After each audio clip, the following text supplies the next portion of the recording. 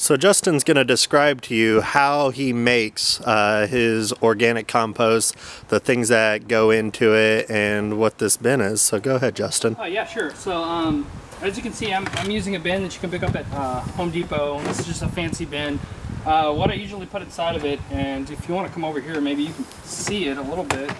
You notice little lumps of goodness, I call them. We actually have rabbit. We donate time at the Heartland Rabbit Rescue here down in Blanchard, Oklahoma. So very good source of low-grade fertilizer as long as it isn't too much ammonia. And the way that you get rid of that is by composting it with green waste, kitchen waste that you get just from tearing up them veggies.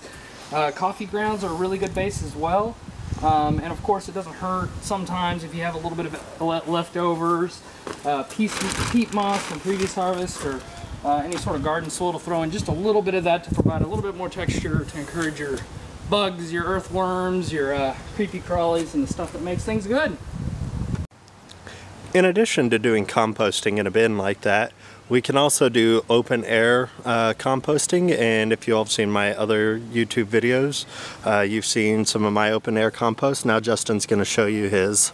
Yeah, so basically what I have here, as you've probably seen, I don't know if you could show them, but we've got two huge trees. I got one in my front yard and one in my back, an elm and an oak. So we get a lot of leaves in the fall. So what I built here, using some of that recycled fence after we've got our new fence in, was build an actual leaf composting bin. So this is just open air. It's going to take about a year, maybe a year and a half, potentially even two, depending on the type of weather that we get, for this really to decompose into a low-grade sort of conditioner for soil, help build bulk, potentially increase its water retaining capacity. The only thing really that is different than your typical ones is I did install some chicken wire here.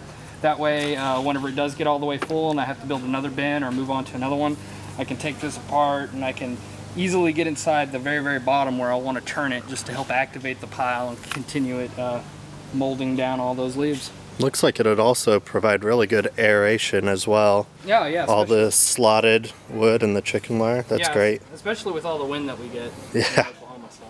Yep.